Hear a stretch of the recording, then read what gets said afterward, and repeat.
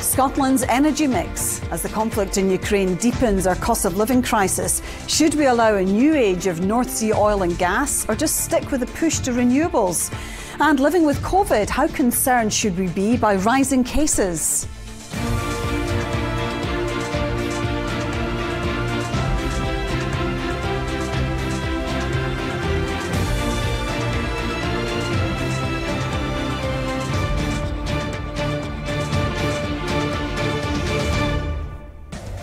Russia's invasion of Ukraine has sent global oil and gas prices soaring, driving UK petrol and diesel costs already at record levels to new highs. Meanwhile, we're being warned that the average household could soon be paying more than £3,000 a year in energy bills. Responding to the crisis, the Prime Minister is promising a new energy security plan, which could involve a ramping up of North Sea oil and gas production.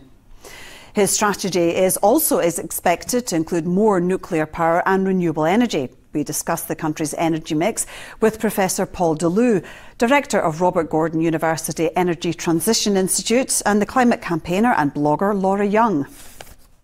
Paul, so how much is the conflict in Ukraine adding to the rise in energy prices in the UK? Yeah, the horrific situation that plays out in Ukraine has kind of a worldwide impact. I mean, again, it sends shockwaves around. You can see on the back of this, oil prices up to a kind of almost a 14-year high, touching $140 a barrel. Absolutely incredible. But gas prices even more so. So if you look at the gas price on energy equivalent, it went almost up to $600 a barrel equivalent. So huge amount of increase, levels we have never seen before. And of course, when you see these prices, these are wholesale prices, that goes directly back in what we see on the forecourts as we fill up our cars. Yeah. And of course, what we pay for our domestic heating as well. It's kind of everywhere in society, these prices are going to come filtered through in some shape or form. And Paul, in the light of that, does it make sense that Boris Johnson is going to set out his energy independence security plan? Does it make sense to be reviewing our energy mix? I think it is critical, because what we find ourselves in a situation in now is that we have almost three things happening at the same time. A real true energy dilemma. We've got a security of supply issue. We've got an affordability crisis. And of course, we've got a climate emergency and a climate crisis on top of it. So we need a plan that addresses all three of these things so that we make sure that when we come out, we actually have energy people can afford. We have kind of security in this country. So we are at the beginning of a pipeline and not the end of a pipeline, and actually be dealing with the climate emergency all in one go. This needs a plan. This needs commitment. This needs a different way of operating.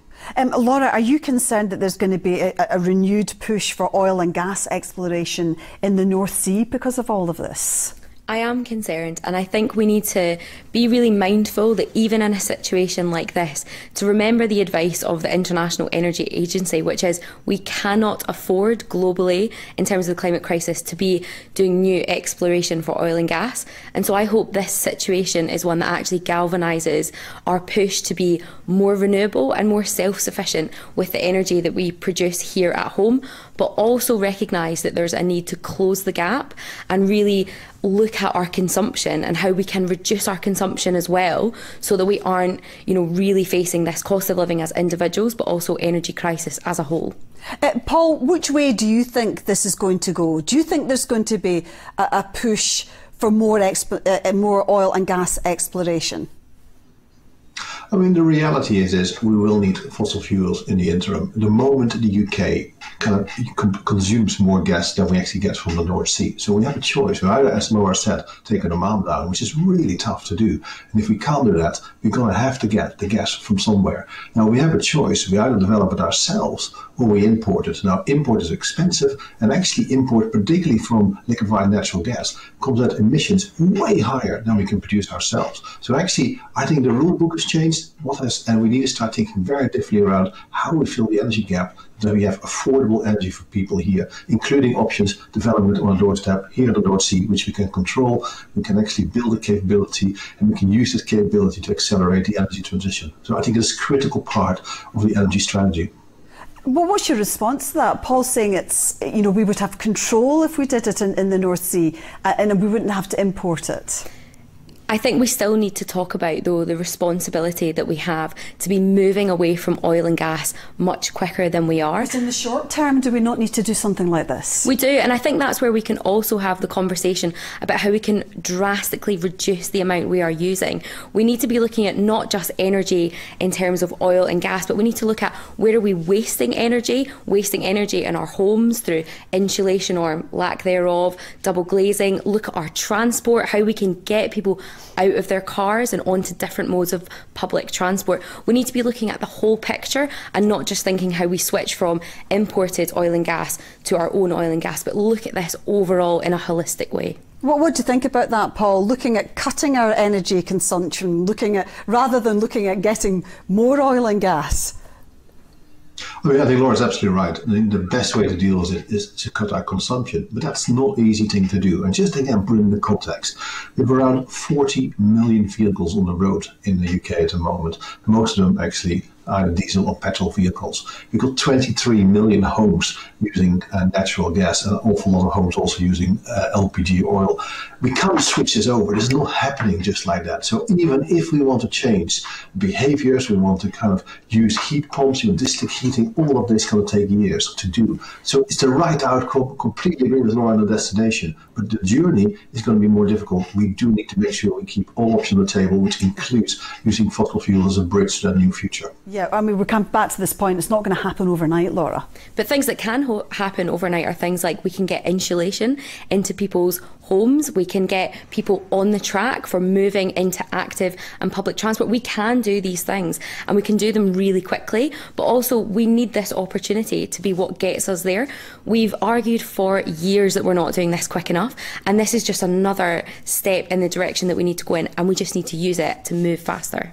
What about nuclear power, Paul? Should we be making more use of that?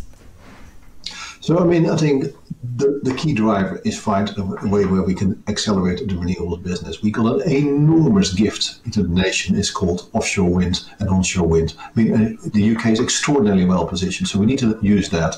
We need to use that as fast as we can. But of course, wind gives you a problem because if the wind doesn't blow, we don't have the energy. So we do need baseload as part of the mix. So I think as we kind of replumb and rewire the United Kingdom and its energy system, I think there's a role for a diverse energy supply, including very light wind, hydrogen, but also a role for nuclear as being a base load to make sure we always have the security of supply, the electricity we need for all the consumers in the country.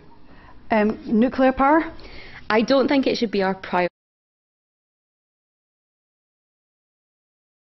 to go down that route, and I guess it's more the justice angle that I come at it from. I think Scotland as a developed nation have a responsibility to be investing in energy that other places, particularly in the global south, can be taking on. We've seen over the last 2 decades the price of renewable energy and infrastructure plummet, making it much cheaper and accessible, and that's not going to happen with nuclear. It's not something that's going to become cheaper. It's also not something that can be scaled down. It's not something that can be done at a community level. It's not something that can be community owned, whereas renewables can be. And so I think it's more of a justice issue that I think it's not the path we need to go down, and we need to focus on those renewables. And Paul, nuclear is a harder sell, isn't it, for many people?